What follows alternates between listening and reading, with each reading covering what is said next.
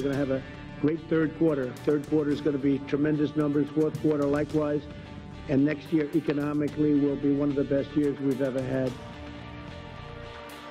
U.S. President Donald Trump expresses optimism as COVID-19 continues to cut a devastating path across the country. Hello, I'm Anand Naidu, and this is The Heat.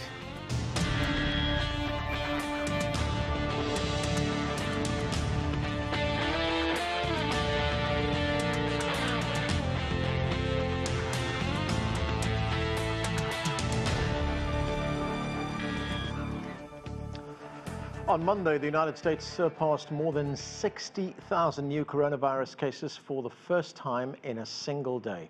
Across the country, more than a third of U.S. states reported record highs in new daily cases. The growing numbers come as many small and large businesses declared bankruptcy this year. Well, there's much to talk about. Let's get to our panel. Mehmet Osman Coskun is the owner of East West Coffee Wine in Northern Virginia. His business is struggling despite a partial reopening in his area. Joining us from Truro, Massachusetts is Betsey Stevenson. She served as an economic advisor in the Obama administration and is currently a professor of public policy and economics at the University of Michigan. And also with us is my colleague, CGTN's Jim Spellman. Thank you to all of you for being with us. Jim, let me start with you. As we just heard there from President Trump, he is very upbeat about the U.S. economy, saying that there will be great figures in the third and fourth quarters. Where does this optimism come from, given that many of the markers that we look at every day are pointing in the other direction? Well, President Trump and the White House point first to jobs. Now, obviously, COVID-19 has meant millions of Americans losing jobs, but that progress seems to have stopped and has made back some of the jobs that had been lost. The second thing they point to is the stock market, always an important indicator for President Trump, and perhaps now more than ever. But the thing here that's essential to remember is so much of this is about the election. President Trump really needs the economy to be in good shape. This is what he wanted to run on in the beginning before the COVID-19 pandemic hit. It's one of the few issues that takes his election past the base of his voters into potential swing voters in those vital suburban areas. So he's really got to at least either turn around the economy or create the perception that he has on it. So, Jim, I guess when we hear these comments from the president, we should see it through the prism of the election, through a political prism, really. Absolutely, and so much of the response to COVID-19 is through that exact prism. So you saw this this urging from President Trump for businesses to reopen a month, 2 months, 3 months ago, and that's partly what's behind the current rise in cases. But the problem with really waiting out a longer term shutdown is that that does damage the U.S. economy in the short term, but reopening now we can see is going to cause more problems. California just today closing restaurants, bars once again. But there's less than 4 months to the election. The president doesn't have enough time to wait for all of that to play out the way public health officials might like. That, critics would say, has led to rushing some of these decisions. But we've seen time and again here in the United States that COVID-19 is a public health issue that doesn't care about what the political stakes are. Anand? Betsey Thompson, of course, there's a big focus on the impact that the pandemic is having on the United States economy. It is the world's biggest economy. There are some economic analysts, some of them were quoted in the Washington Post, as saying that there could be what's called a V-shaped recovery. That's a very sharp collapse in the economy and a very sharp recovery. Do you still see that happening? I don't think there's anyone who still sees that happening. I mean, the United States has had a very big increase in cases that's led to new shutdowns. But the reality is the research shows that what prevented people from going out was not state policy. It was actually fear of contagion, knowing that they could get exposed to the virus. And with cases surging, a lot of people are still really acting in a very protective way. Whether the restaurants are open or not, many people aren't going. And it's that behavior that's constraining consumer spending that is preventing a lot of businesses from being able to get up off the ground and get back going again. We did see jobs recover somewhat in the latest jobs report, But I think we need to be really careful there, because if you look deeply into that report, what you saw was an acceleration in permanent job loss. So we had some people who had been temporarily laid off who were brought back to work as businesses started to reopen in the many states that were reopening at the time. What we haven't seen over the last 4 weeks is an increase in reopening. So if we look at the next jobs report, we're not going to see the kind of growth we saw in the last one, because we haven't seen a big surge in reopenings. And what we continue to see every single day are new layoffs that reflect permanent job loss. These are layoffs where they're not planning to bring you back in 4 weeks or 6 weeks or whenever the virus is under control. And these are businesses that are looking forward to the next year and saying, you know what, we got to cut costs now or we're not going to survive. You know, Betsy, as you say, there could be new layoffs. There will be new layoffs. Many businesses we know are failing. United Airlines just announced that it could be laying off up to 95,000 people. The unemployment rate right now is just over 11%. So we have that on the one hand, but if we look at the stock market is rising. There seems to be some kind of a disconnect in the economy here. How do you explain that? Well, I do think that disconnect is a little tough to explain, but I will say that I think that the stock market is very optimistic for another stimulus package. What they've seen is both monetary and fiscal policies been united and trying to support the economy. And that's not just true in the United States, but that's been true in other countries as well. So businesses see that government's going to be there for them. And we saw really consumer spending just plummet at the early days of the pandemic in March. But then we saw household incomes actually rise in April. Why did they rise? Because we had so much stimulus. So as long as the government's throwing money at the problem, I think you're going to see the stock market pretty happy. Okay, let me bring in Mehmet. Mehmet, you are a small business owner. You own 2 coffee and wine bars in the Arlington neighborhood here in Washington, D.C. I know that neighborhood very well. I live in that neighborhood. I've walked past one of your businesses very often. What has your experience been? So I'm very optimistic as well. I really think that the thing that you guys talked about earlier, actually the V-shape, I see the economy as a V-shape as well. This is my personal guess as well. I mean, I'm here day to day. I did not shut the operation right away in COVID. I try to keep it open, and I did to-go orders, and I try to go to hospitals and stuff like that. So people took it very seriously in the beginning, but I feel like people are now more laid back and relaxed about the situation. We live in an area, as you know, very young. A lot of college graduates. Number one choice is Arlington. So most of them they want to get out. They want to go to the coffee shop. They want to go to the restaurant. They want their life back. You know, in the beginning, like all of us, we were afraid a lot.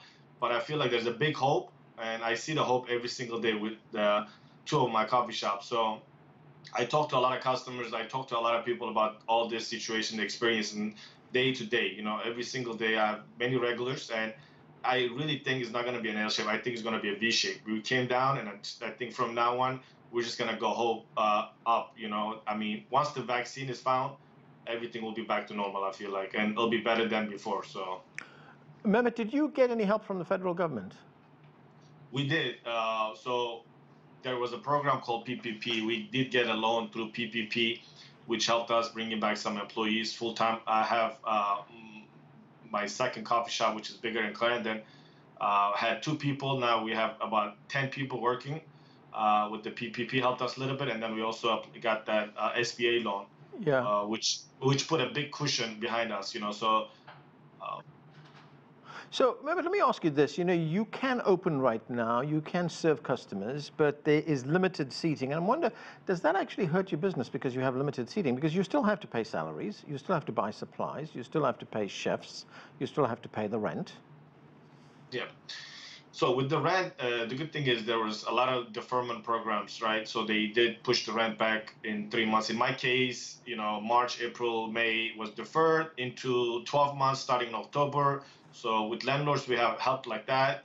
And, you know, phase 2 was 50% occupancy. Phase 3 in Virginia was not a percentage, but still have a 6 feet apart tables. Yeah. But, you know, like I said in the beginning, a lot of people want to come out and they do want to grab and go. They're just tired of sitting at home and spending time at home. So the numbers are looking good, honestly. My numbers are not looking bad at all.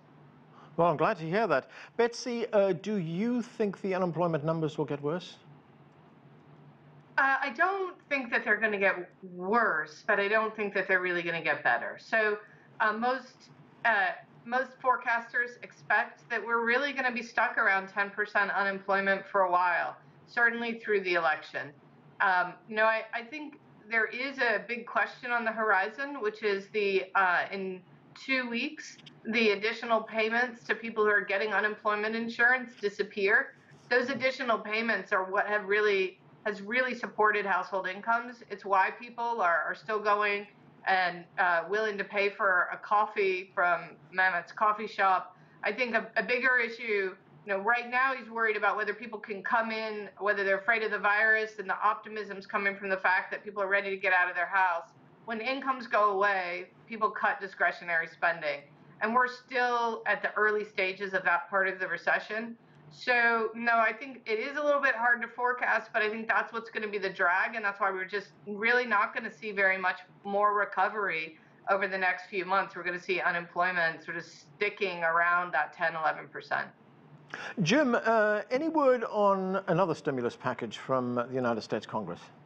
Well, as you heard there, in about 2 weeks or so, this expanded unemployment benefits will end. That gives people about $600 extra a week. And indeed, many people, that's the difference between keeping a roof over their head and not. So as this crisis has dragged on, initially the White House was reluctant to extend those payments. Now they seem to be an awareness that they may have no choice and a little bit more willingness. I think one thing that's important to keep in mind is this is really multiple different outbreaks and different crises. So a coffee shop in the Washington, D.C. suburbs where things got worse and now are getting better, that may be a situation where you're seeing a V-shaped recovery. But that same coffee shop in Los Angeles is being closed down again this week by the governor there as the crisis gets worse. So I think you're going to see much different impact from city to city, region to region throughout the United States. Right. Mehmet, very quickly, I've got about 20 seconds. Looking at current conditions right now, how long can you sustain that? When would you like to see a turnaround come? I mean, how long can you remain under the circumstances under which you're operating right now? So I think we're good until April, and I feel like that V-shape we talked about will come back right in April when the weather warms up again next year. I think that, I don't want to get into too deep, but airlines and everything, hotels, I feel like everybody's coming back in April, and we're going to have a great economy in April. Okay, that's where we have to leave it. Thanks to all of you for being with us. We are going to take a break right now. When we come back, what's behind the growing number of young people contracting COVID-19? Stay with us. You're watching The Heat.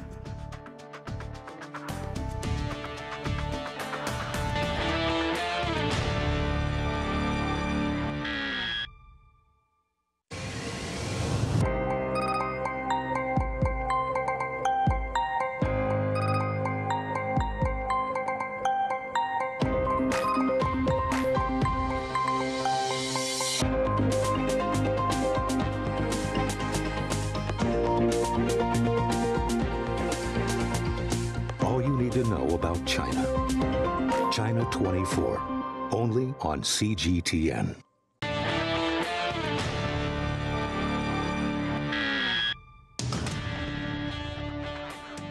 Welcome back. As the pandemic continues, young people account for a growing percentage of new cases in the United States. According to a new study, about a third of young adults are now at risk of developing a severe case of the virus. Joining us from Los Angeles is Dr. Gary Richwald. He's a communicable and infectious disease expert and the chief medical officer with Real Health. Also with us is Reverend McGregor. She was diagnosed with COVID-19 back in March and joins us from Charlotte, North Carolina. Thanks to both of you for being with us.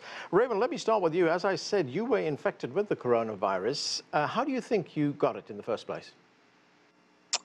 You know, it may have been at the gym, but I'm not 100% sure. And what were the symptoms that you first started showing? Well, let's see. I lost my taste and smell first, and then I had the high fever, the cough. I just felt really tired all the time, and the worst thing was the shortness of breath. And how long did that last? For about 8 or 9 days. And do you still feel any of those symptoms, or have they completely gone away?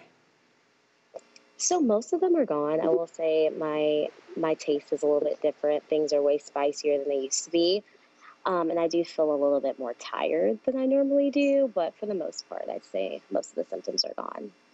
Now, you got a test. At what stage did you get that test, and how long did it take for you to get the results back? So I decided to get a test when I had a really high fever. I went to the doctor when I lost my taste and smell, and they thought it was a sinus infection. But then all the symptoms kind of came at once, so I decided to go get tested. And it took about 14 days to get my results. It took 14 days to get your results back? That's not normal, is it? It's very unusual. It took a long time. They said they were backlogged by a lot of tests, so by the time I received my results, I was already feeling better. Now, you say it was likely that you picked up this virus in the gym. What kind of precautions were you taking at that stage? Were you wearing a mask, practicing social distancing, wearing gloves, washing your hands, stuff like that? No, I'm embarrassed to say I was not. I kind of thought that, since I was young and healthy that I wouldn't get it. So I wasn't wearing a mask for sure. I was still going places until the governor mandated that we couldn't anymore. So, yeah, I wasn't taking the precautions that I should have taken.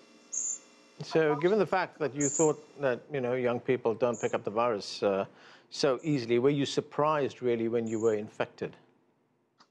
I was so surprised. When I lost my taste and smell, my friends kind of joked like, "Oh, you have COVID." And I was like, "No, I don't have COVID." But when I started feeling bad and I couldn't breathe and I felt like I was suffocating, that's when it really hit me like, whoa, I'm not immune to this. No one's immune to this. And I was like, people have to take this seriously. I have to try to talk to my friends and everyone that's not taking it seriously, that are my age and that thinks that they're immune, and just let them know, like, you could die of this.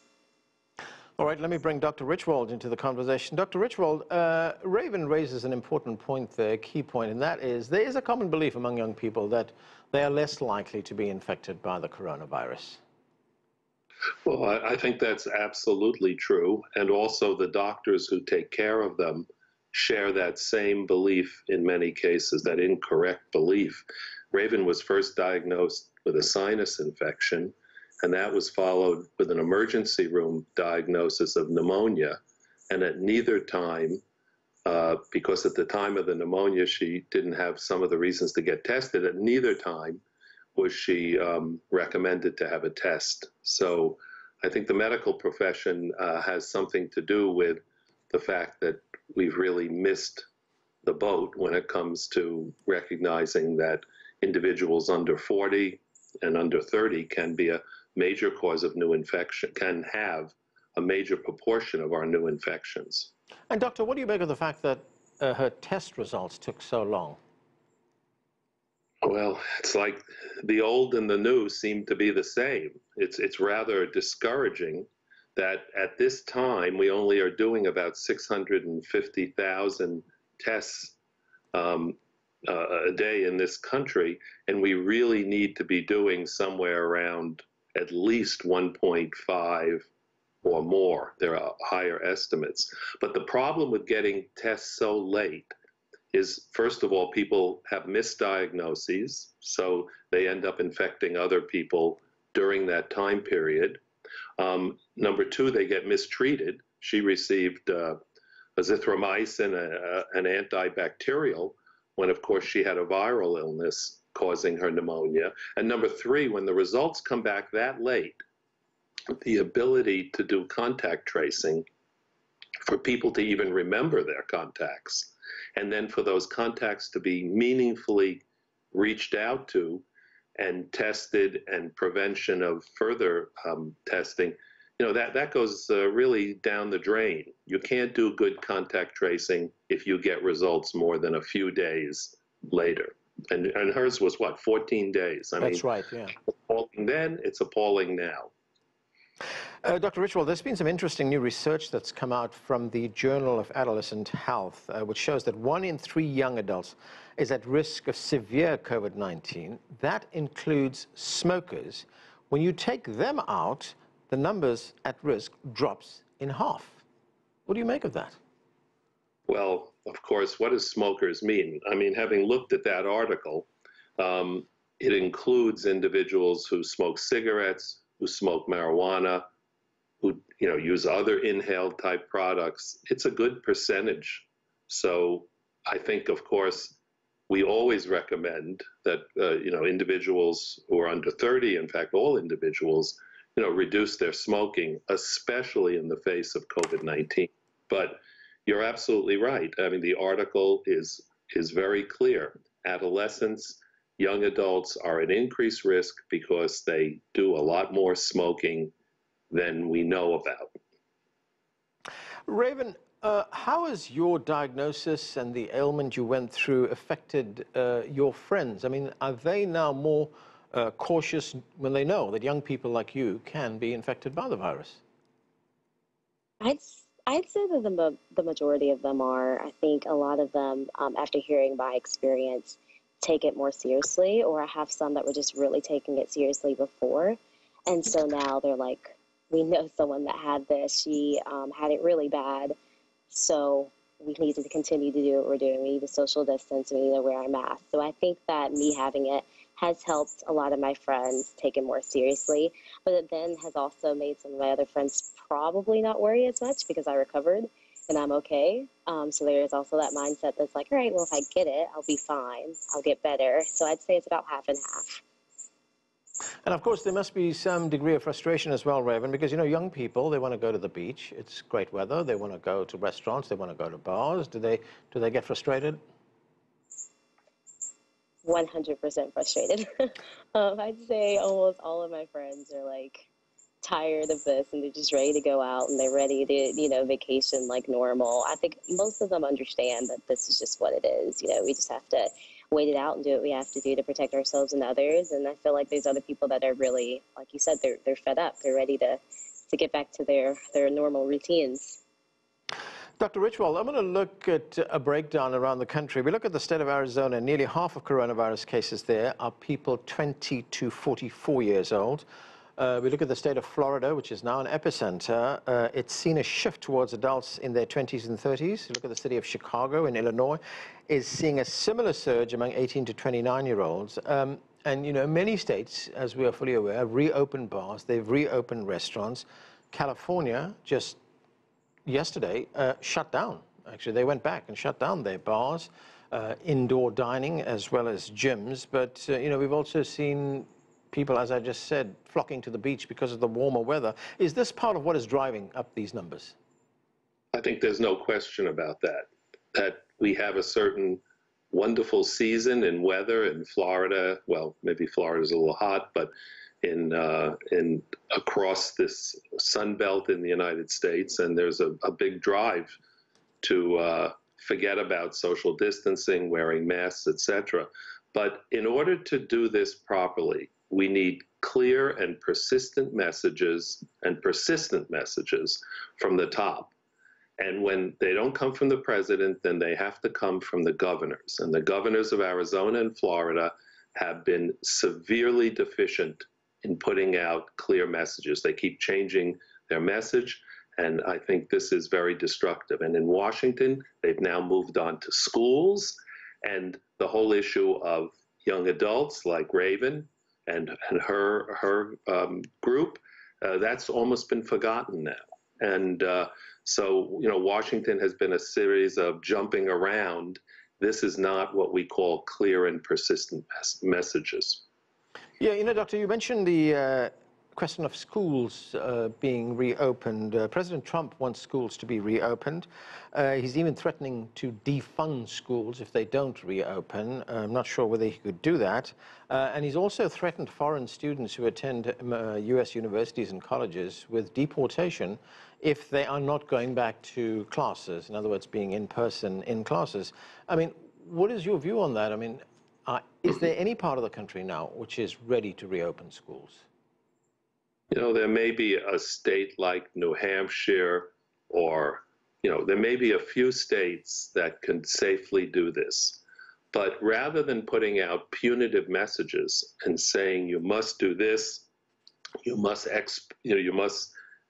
send out of the country all of these overseas students. USC, where I teach, about 20 to 25% of the students are from overseas. Rather than doing that, these universities and elementary and high schools need to receive support and funds for PPE, for testing, etc. Can you imagine what's going to happen to our testing system in the United States if people actually listened to Trump and they brought all these schools online and all these teachers and students needed to be regularly tested? It would be a complete catastrophe. It will be a complete catastrophe. And the idea that rapid testing, as I heard from the Surgeon General this morning, is going to miraculously solve the problem, and pooled testing is absolutely ridiculous. Raven, Dr. Anthony Fauci, who is the country's foremost expert in infectious diseases, he's head of the NIH, he's been talking about infections among young people. Let's listen to part of what he had to say. The overwhelming majority now of people getting infected are young people, likely the people that you see in the clips and in the paper who are out in crowds enjoying themselves, understandably. No blame there, understandably. But the thing that you really need to realize that when you do that, you are part of a process. So if you get infected, you will infect someone else who clearly will infect someone else. So what do you make of that, Raven? I mean, the doctor makes a good point there, doesn't he? Because young people may think, look, you know, we're young, we're healthy, we're not going to get infected, or even if we do get infected, it's not going to affect us that much. But, you know, Dr. Fauci makes the point there that you could infect other people, your parents, or your grandparents for that matter. I agree with everything he said. You know, I did have that selfish mindset like many young people have now where they're like, you know, I'll get it, I'll get over it. But now I have to remember that I could get it again. I could be fine, show no symptoms, but then I could give it to someone else that may not make it. You know, same with my friends. They could get it. They may have no symptoms. They may feel a little bad, but they may spread it to their uncle or their grandparents that may die. So I think that's what we have to think about here is thinking more than about ourselves, but think about others too. I mean, it's the least that we can do. So, Raven, you've been through this virus, you've been infected, you've recovered. What would your advice be to other young people as everybody is trying to navigate this pandemic right now? Just to realize, you know, that we're not immune. You know, we can get it, but even worse than that, we can give it to someone that may not make it. You know, so it's bigger than us. We really need to do our part. You know, wear your mask, social distance. We can still go out to nature parks and beaches and stuff and social distance. You know, you don't have to go out with a big group of friends. So your life's not over doing this right now. Just be smart about it and just do your best not to be around a lot of other people that you can get sick. That's what I would say. Wear a mask, social distance, and just care about others ultimately. Raven McGregor, Dr. Gary Richwald, thanks to both of you for being with us. And that's it for this edition of The Heat. I'm Anand Naidu in Washington, D.C. Thanks for watching.